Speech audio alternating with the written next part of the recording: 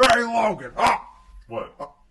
I didn't recognize you with a fucking shirt on. What's up, Gym Rockers? I'm Ramona. Welcome to my channel, Gym Rock Crew, where we bring together fitness, rock, and metal. Today, we're talking about a Canadian guitarist from Metalheads, Soulfly, Medication, and now Once Human. A record producer and composer, one of the most respected names in metal production. Friend of Dimebag, he's been touring and playing since the 90s. He's got 5 kids and has one of the most ripped physiques in the metal industry, Logan Mader.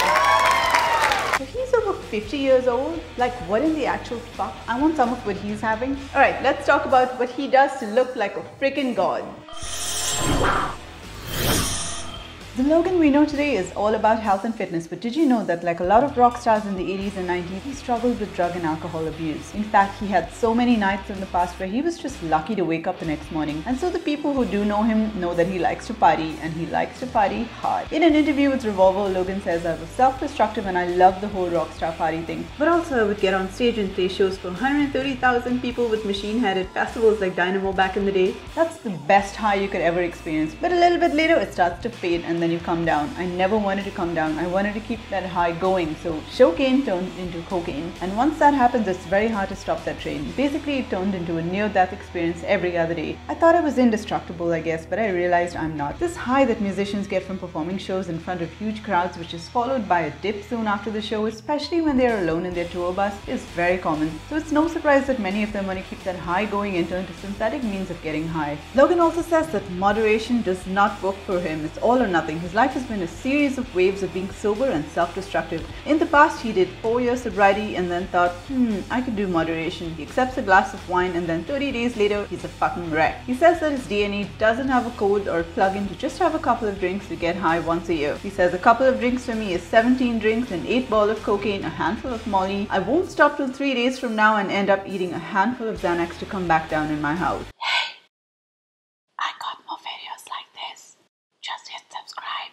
Logan finally got sober in March 2021. He didn't go to Alcoholics Anonymous because he doesn't agree with some of their fundamentals, one of which is I am powerless against my disease, whereas Logan believes that he is in fact powerful and not powerless. He has nothing against the programs though, but they're just not for him, and he got sober on his own. He says trying to be sober in the music business is tough though. Every day is a big party, open bar all night, temptation is gonna come for me over and over again, but I've got to stand my ground and follow through. He says that life is like a video game. You play, you die again, and then eventually beat the boss and level up. It's a simple way to look at life, to beat obstacles and level up. Logan also quit vaping in April 2020. He says, I was vaping more than I was breathing. I couldn't put it down. It was starting to hurt my lungs a bit. I was developing a chronic cough that can't be healthy. He switched to chewing nicotine, but he quit that too, just to take more control of his actions and responses. Fast forward to today, Logan's only addiction is coffee. He doesn't smoke or drink and he feels great. He says, I'm lucky I got this far and am now healthy and strong and clean and sober. He started putting his energy into positive things that are better for him, like producing. When it comes to his training, in an interview with Metal Injection, he says that he starts with 15 to 20 minutes of cardio as warm-up, then stretches a little and does his whole routine. He generally trains 90 minutes 5 days a week on a 3-day cycle. Day 1 legs, day 2 back and chest, day 3 shoulders, biceps and tries. He does cardio and abs at each workout. Logan does compound moves like deadlifts, push-ups, dips and chin-ups, but also incorporates a lot of core targeting moves like handstand push-ups and push-ups on medicine balls. While touring, he trains with TRX straps and a spin bike. He also enjoys hiking and regularly hikes Red Rock in Vegas. Logan says that consistency is the most important way to stay fit. He believes that diet is 50% of the puzzle and promotes low carbs, lots of protein and clean food like sweet potato, asparagus and broccoli. In an interview with Heavy Metal HQ, Logan says, I've been working out for 30 years. For me personally, being into health and fitness is just part of maintaining the body that I have and also the mindset that I have. To maintain a youthful mindset and feel young, be mobile, strong, fit and healthy. My immune system is strong. My body is strong. I'm 51 and I'm in the best shape of my life. I have a 6-pack. It's just part of my routine to do health and fitness. I can't imagine ever not having that as part of my daily activities. Logan practiced meditation a lot during quarantine. He believes that meditation is healthcare for your brain, consciousness and body. It helps with intention and also gets him answers on life. Now, apart from the music business, Logan is also invested in the medicinal cannabis business. He started taking LSD and mushrooms when he was just 13 for fun and games, but he's teamed up with friend and bassist of System of a Down Showers, brand manager for medicinal cannabis 22 Red in Nevada. 22 Red is a cool lifestyle brand that overlaps overlaps with music, culture, and skateboarding. According to an interview with Noise Creep, Logan says it's a great business. I know that the medicinal benefits of cannabis are huge. Plus, it's a great anti-inflammatory. It works for anxiety and depression and a lot of other things. It's a good natural plant medicine. He also says basically, I'm hanging out with creative people who sell weed,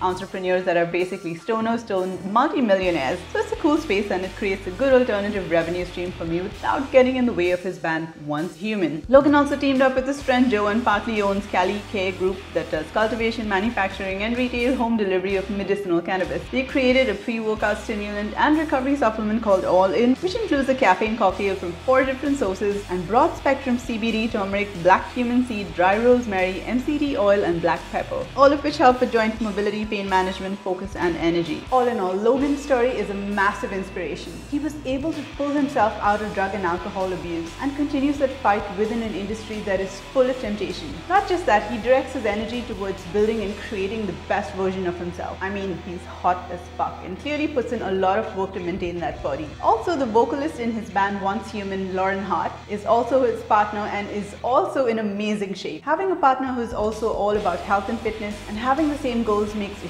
huge difference. And these two are just killing it. If you're interested in knowing what Lauren does to keep fit, make sure you watch my video on the 5 female metal musicians who are fit as fuck. Alright, I truly appreciate all the likes, the views, and the comments. If you enjoyed this video and want to enable me to keep going, hit that subscribe button. I truly appreciate it. Also, which metal musician would you like me to cover next? Let me know in the comments. I saw the Machine Head live videos of you up there bouncing around all sweaty and shirtless. I think people didn't know whether to headbang or make it rain. You ever thought about doing a calendar with Doyle? No. Hey, Logan. Yeah.